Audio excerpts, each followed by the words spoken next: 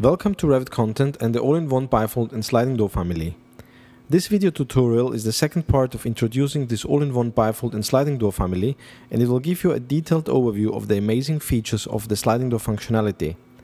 As I will mainly concentrate on the sliding door, I recommend you to watch also the first part of this video tutorial where I introduce the bifold door functionality together with the adjustments for wall opening, rough distance, render offset, the frame, the panel as well as the panel count.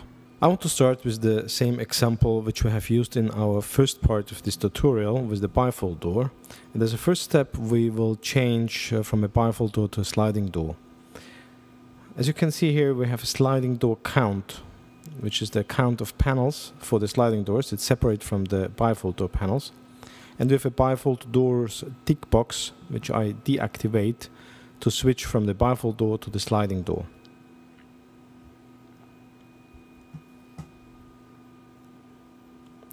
We have now a sliding door with 3 panels on each side. We want to change now the position, which is the same procedure for the bifold door. So we have frame position, it's an instance parameter. I change this to -100, which goes then towards the interior, and I change it to +100, which goes towards the exterior. So you're completely free in the positioning of the frame and the door in general. You can see now here in the 3D view the panels, the sliding door panels, and you can see on the top we have a gap, and there is normally a guide, top guide, which has the operator inside, for example, and we have the guide top visibility, which I switch now on. So it's in this case it's a flat guide rail, which automatically takes the width or the depth of all 3 panels, so it's flush on the front of the panels. And we want to adjust this now.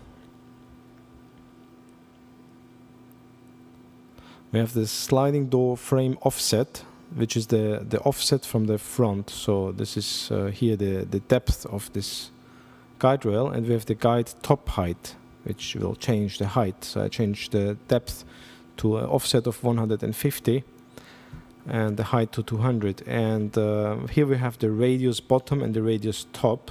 I set this to 50 and 100. You will see now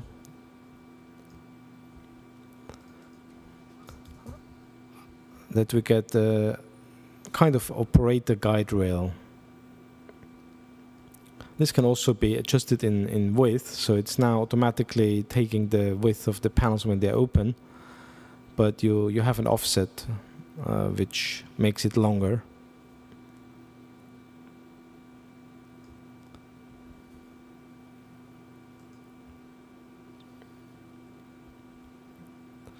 Next one, what I want to show you is to switch from a double sliding door to a single side sliding door. It's easy, it's just one tick box, a double sliding doors in the type parameters, and you can see that everything adjusts fully automatically. So the top rail, and at the end you get an additional profile, and you can see here we have a gap because I have a radius on the bottom of the guide rail. So I'll set this to 0. Apply this. So now it's flash. So you see how simple it is to change from a bifold door to a sliding door, and even between sliding doors, double-sided, single-sided. So back to the plan view. I'll just close the door panels, the same what we use for the bifold doors. So it's opening 0%.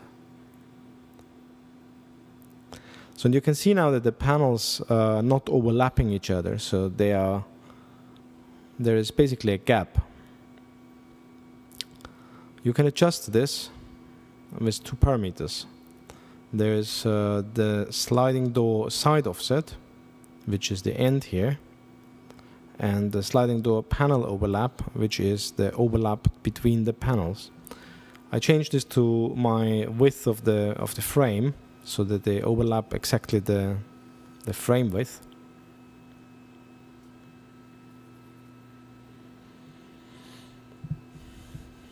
So, and you can see now that they overlap exactly this value. We have here the offset which we have done before for the guide rail.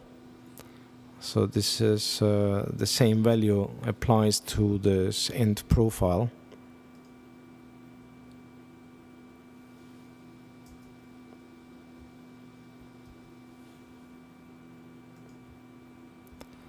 So when we change this now back, we have a radius 0.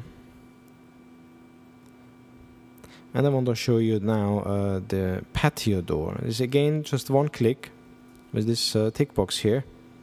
And the guide top visibility, you don't need to switch off this for the patio door. It happens automatically in the background. So you will not see this guide rail when you switch to a patio door.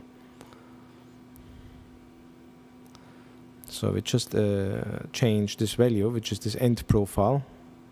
I change it to 10. You will see now the result. And just with one click, we get a patio door, which has a fixed panel and 2 sliding elements. You can see this even in the symbol lines here. And the last one, which I want to show you, is the symbol line functionality.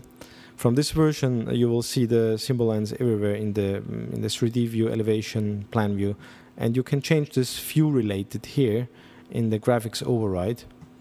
So you just need to switch off the symbol lines elevation, and you don't see these symbol lines anymore. So this was an overview of the sliding door functionality of this amazing all-in-one bifold and sliding door family. As you could see during this tutorial, it is very simple to adjust this all-in-one bifold and sliding door family to the exact sliding door you might require for your project. I want to thank you for watching this video tutorial, and I hope that this or other families of our all-in-one series will add real value to you and your Revit project. If you would like to learn more about this or other families of our all-in-one Revit family series, just visit us online at www.revit-content.com.